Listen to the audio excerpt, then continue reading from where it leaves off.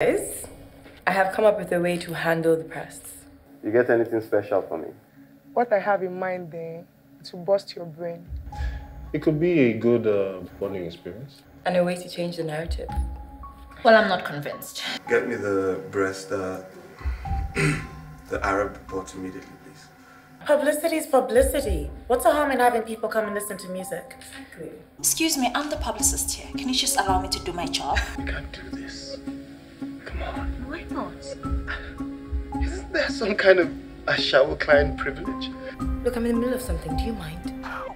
Wait, Claire, are you having sex? What?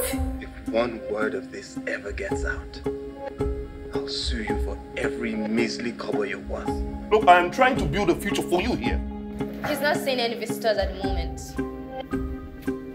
What did you just say to me? No, look at me, Dad. A child at 12 without a mother.